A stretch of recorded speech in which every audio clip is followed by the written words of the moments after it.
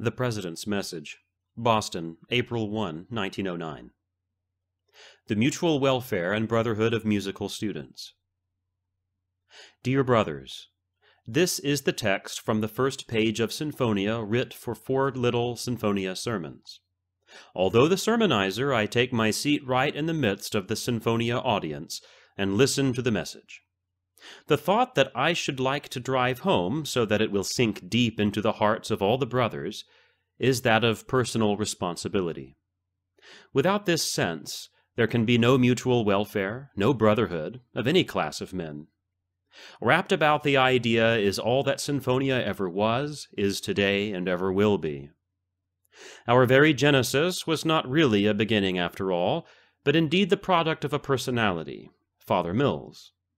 In all its growth, our fraternity has been nurtured by loving hearts and counseled by wise heads. Men have felt a personal responsibility. If its future is to be one that shall command admiration, a sense of personal responsibility must be its ever-constant attendant and guide. By this, I mean a profound realization of duty on the part of each one of something beyond mere self. I mean one's self projected, an ego that consciously reaches out after God the Father and touches man the brother. For a man's personal responsibility never stops with himself. It has a threefold significance and embraces himself, his brother, and his God. The Sinfonia is what each man is, no less, no more. Its dimensions are the size of the Sinfonian. Its height is your ideal, its breadth your intelligence, its depth your feeling, its weight your work. If you have a high ideal, a broad intelligence, and deep feeling, and you do much work for Sinfonia, you will understand full well what personal responsibility means. Let us print in big type the dimensions of a true Sinfonian. Ideal, intelligence, feeling, work. Ideal. First, brothers, get a high conception of life itself. Take account of what an individuality means, not arrogance and self-conceit, but honesty and self-respect. Now, think of an ideal, then speak out about it, and next work for it. Let it be as practical as a high ideal can be. What? How do you like the sound of the best men among musicians, or the best musicians among men? No, the best men among men. That is a splendid ideal, is it not? Such men must possess stability. You yourself should seek it for yourself. Do you know it ofttimes is the accumulation of a series of other virtues? The gentler ones, such as sincerity, sympathy, and sacrifice. Remember these virtues when you speak of the ideal sincerity, sympathy, sacrifice. Is there any higher type of man than found in that happy combination of a good, great man and a great, good man? Do you not recognize the elements of sincerity, sympathy, sacrifice, and stability in such a one? It is destined for few to do great deeds, but it is meant for all to be good men. Remember the true words of a wise man who wrote, "It is not what those around us do for us that counts, it is what they are to us." Improve, if you can, on even this ideal of good and great, so that you will get to think on the highest plane and move along righteous lines. Try it. It gives a fellow a boost to personal responsibility. Intelligence. An ideal to be worthy must be born of intelligence and feeling. It must take into consideration the mutual welfare of all. It must not be selfish. It should study men before it attempts to shape men. It should sympathize with men before it seeks to summon men. Sinfonia spells brains as well as heart. It does not say that every man shall admire everything and everybody who is a Sinfonian. This would smack of insincerity. It means something on the level, practical and helpful, for in Sinfonia it is designed that every man should study everything in everybody in order that he may know him better, that he may recognize his virtues by praising and trying to emulate him and discern his weakness and shortcomings by sympathizing with and trying to help him. If intelligence demands both honest praise and heartfelt sympathy for one's fellows in Sinfonia, it also calls, and in a loud voice, For fairness.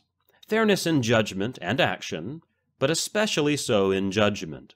For if that be fair, the act to follow will be right. If the historian had told me to write a message of but one paragraph, it would have been this: meet the fellows halfway. Intelligence calls for fairness. The idea, the spirit of conciliation, is the most beautiful revelation of the divine in man's intellect that I can think of. Listen to the other fellow. Do not browbeat him. Do not ridicule him. Do not ignore him. Show the fair spirit. Give up every little whim or prejudice of yours up to that point where the surrender would carry with it the very vitals of a great principle. Prune off the trivials, the caprices, the prejudices on your argumentative tree. Be reasonable, and you will win the other man. Can you find anything in that marvelous mind of Abraham Lincoln standing out more striking than his fairness to all, with malice towards none, with charity for all, with fairness in the right? As God gives us to see the right, let us strive on. See how concisely and eloquently Lincoln puts it. His were the words of a victor of victories and a master of masteries, a worthy model, a fine example for symphonians, for all men. When one speaks of a symphonian, he means a man, a fellow musician, you. Whereas before you may have lived isolated in your work, in your pleasures and pains, your conquests and defeats, your hopes and despairs, now you have company. The force of the idea of brotherhood has made itself felt upon you. Has it? Have you got in its way? Do you meet the other fellow halfway? Among honest, intelligent men, this halfway business is a great meeting place, for it has all the sweetness of the lover's tryst and all the surety of the soldier's rendezvous. It is pretty safe ground. One may come from the east and the other from the west of the broad field of opinions, shaking their fists at each other, and when they start off again, lo, they go arm in arm marching due south. Fairness warms men up. Try it.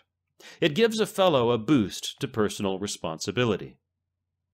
Feeling. I have said that an ideal to be worthy must be born of intelligence and feeling. The greatest thing in the world is love. May we not think of it as God's own feeling in man? If every symphonian felt it, what a brotherhood would be ours. Do you love your fraternity? What does this mean? Love for fraternity may sound abstract, but it is nothing of the kind. It means love for men. It means love for one man, plus one man, plus one man, plus one man, and so on until you have covered all your fraternal obligations to every other man. A desire and a strife to meet these is proof of your personal responsibility in your fraternity. Some men ask, how shall I get the fraternity spirit? Learn to love men. Every man thinks more of himself in the end if he thinks more of his fellow men in the beginning. This is the right procedure in order to have the right kind of fraternity. Some men, it is true, have the peculiar knack or the blessed power to show more loving-kindness, more fraternal spirit than others. But if this love for the mutual welfare and brotherhood of musical students be alive in your heart, it will be seen in the glow on your face, felt in the warmth of your hand-clasp, and heard in the ring of your voice. Have you sown your heart with seeds of love? Try it. It gives a fellow a boost to personal responsibility. Work. Intelligence that possesses the ideal and the feeling of love that sustains it must produce good works. Its visible expression must be seen in works for Phi Mu Alpha principles. The continued and permanent success of our fraternity depends upon us all, but all is made up of units.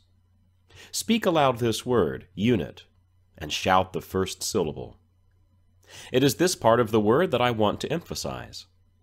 No one can do all the work, but you can do some of it.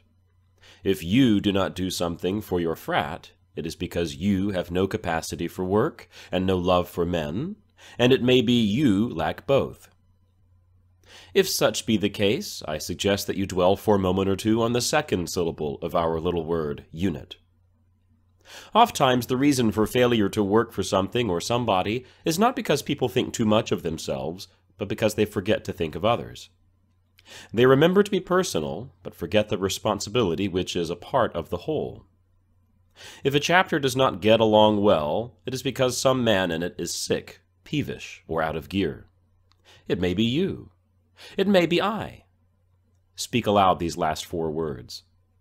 Do it now, and then take a look inside. Is the Sinfonia machinery at work? With regularity? Look sharp, for the smallest piece of mechanism out of order in a great machine will do a lot of damage.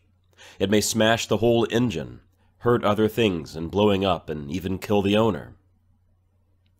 If you are not working for Sinfonia, it is because you do not love your brothers. Do not say you cannot, but right here go back to the little sermon on fairness. Your attitude impoverishes the Sinfonia. You become a pauper in your fraternity, taking everything and giving nothing.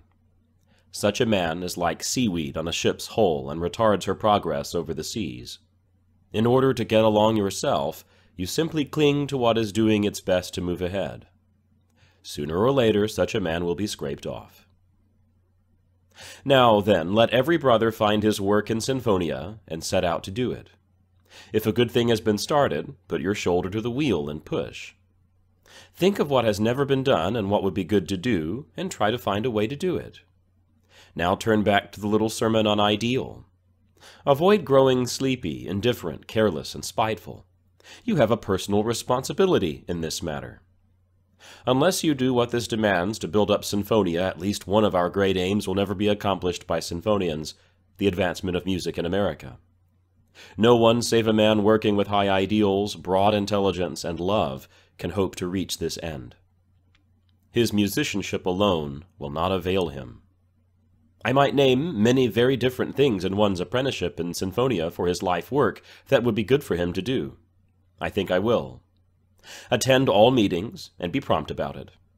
Read the bylaws and the Constitution and see that you live up to them. Officers, enforce them. Study the ritual and master it. Let every man do quick and complete work on his committees. Speak in meetings, don't talk. Answer letters immediately. Keep promises. Think up new ideas, tell about them, and work them out. Most of all, fellows, show a willing spirit for work and enter into it with zest. Let us tune ourselves up to the highest key of brotherhood and so make a veritable symphony orchestra of the minds and hearts of America's musicians and her lovers of music, and then shall we drown this old world's sharps and flats. Go back to the little sermon on love. The Sinfonia will grow, my brothers, as you grow, because the Sinfonia is you. The word is of 8 letters.